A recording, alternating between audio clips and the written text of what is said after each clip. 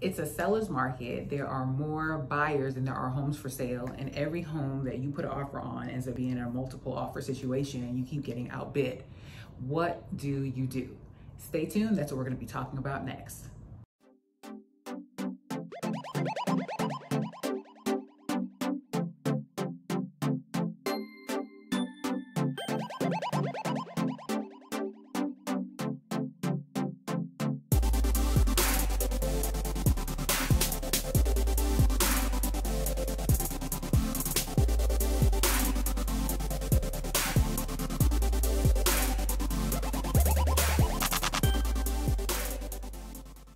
Hi, my name is Natasha with SoldByNat.com, and I'm an associate broker with Virtual Properties Realty.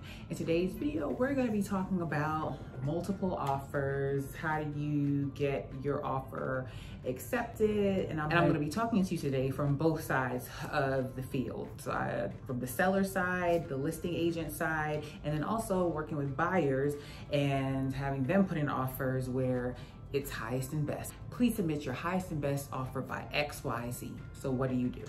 Prime example. So by the time I post this video, hopefully this particular seller will have already closed on the sale of her current home, the home that she has for sale, and closed on the new home that she's purchasing. So we listed the home Thursday evening. It may have been about 9 p.m. by the time it hit the MLS system. I woke up on Friday morning, like I knew she wasn't gonna have a problem selling, but I didn't expect for the next morning to just have all these showing requests, to have people ready to submit blind offers, meaning they are ready to submit an offer. They haven't even seen the home yet. So yeah, that happened Friday. By Friday at noon, we already had one offer on the table.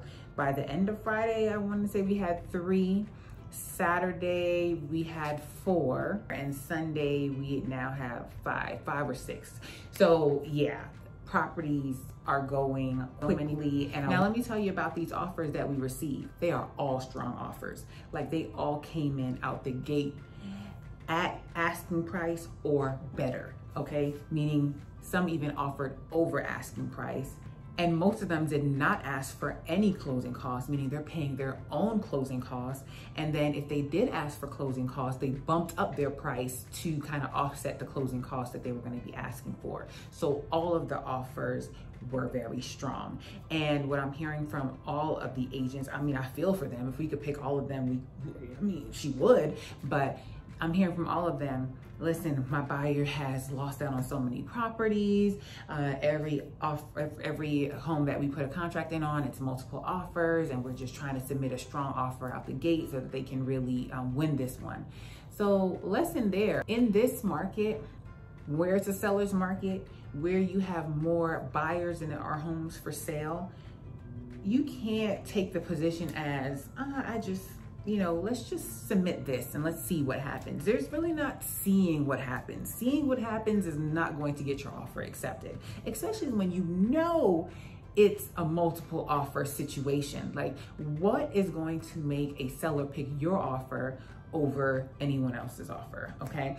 So just keep that in mind when you are in the house hunting, home buying, home search process. I know for some buyers, it may be hard for them to understand a couple of things. One, closing costs. Some buyers come in with the mindset of they need closing costs, and they want closing costs.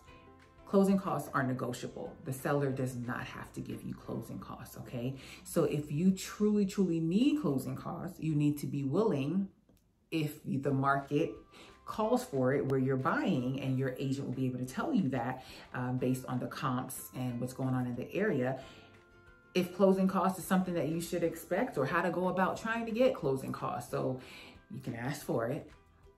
The seller may come back and say, yes, no, I'll give you some. It just depends there. And then you need to be willing that if you really do need closing costs, be willing to increase your purchase price if, of course, if the value's there to offset those closing costs, if that's something that you want to do. The other thing some buyers don't understand is they see what the home is listed for, and they're like, I don't want to go over whatever it's listed for. Like, it's a list price. That's not written in stone. Like, that is the price that they set, but that doesn't mean like I don't want to offer anything over that. You can go in with that strategy, but that doesn't mean that your offer is going to get accepted. Like, again, come from the mindset of what is going to make your offer stand out amongst all the other offers that are coming in. There is something called an escalation clause that you can put in to your offer that says, basically, I'm going to offer you $250, but I'm willing to go up $500 or $1,000 over the highest offer, not to exceed $255,000 or $260,000. However, now your agent needs to know how to use an escalation clause, because you really only want to use that if you know for sure there are multiple offers on the table. Because if you just submit that with any offer and they don't have any other offers on the table, you've kind of laid all your cards out there, and they really see what you're willing to pay for the house, and they could counter you at what you said you were willing to pay up to. So you don't, kind of proceed with caution, but that is an option to win multiple offer situations. Another thing buyers might understand is you have to win the bid. You have to win the bid. Do not get so caught up in saying, well, I don't want to overpay for the house. You have to win the bid. Like, you get so caught up in trying to nickel and dime in a sense, like, okay, let's do $255.5 instead of $257. Like, you're really focusing on these minor details that are getting you hung up on the wrong things, and your offer is not going to be accepted. You need to win the bid. When there is a multiple offer situation, get your offer accepted. The other thing there is, most offers are going to come with an appraisal contingency, a financing contingency. So the home needs to appraise for that value. So again, work with your trusted real estate professional. You don't want to go ahead and offer $300 and you know good and well the home will not appraise for that much. And then on the back end, you have some fallout because you offered grossly over and the home is not going to appraise. You don't want to do that. But you have that protection of knowing, listen, the bank is not going to lend you more than the home is worth. So you're only going to pay what the appraiser says the home is worth. So right out the gate, your goal, win the bid. And like I said, when it's a seller's market, there are more buyers than there are homes for sale.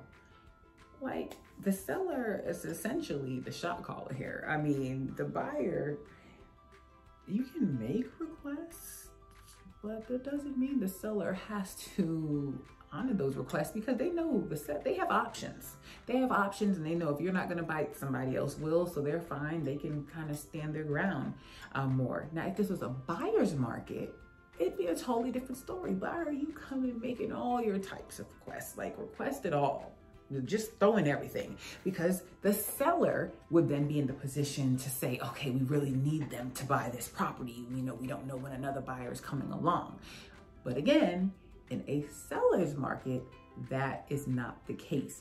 This is also not the case for the buyers that think that this seller's market is the market that it was like after the market crashed, and you could just offer $20,000 below or $10,000, even $5,000 below, and just think, well, let's just try it and see what happens. Like, you're trying it, you're not going to get your offer accepted. Or you have to be creative in buying a home and finding a home, in winning the bid and getting the home that you want. Another thing that you should do to make your offer stand out is write a letter. I'm sure you've heard this, but a lot of people don't do it, because even in the situation with these multiple offers on the home that I have for sale, I'm surprised that a lot of buyers are not submitting either a letter or even in an email. They're just not submitting some information about themselves. Their agents are telling me, but it would go a lot further if they put it in an email.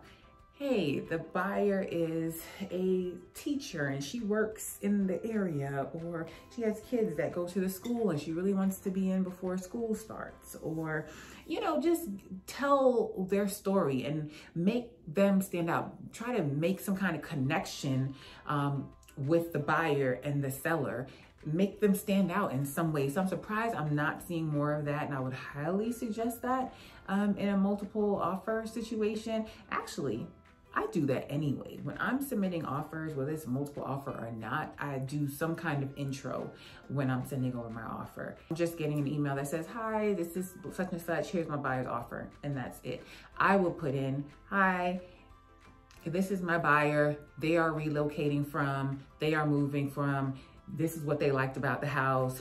But I would just put in something to connect them. I also put in that, hey, they're using my preferred lender, because that's another thing that agents look at.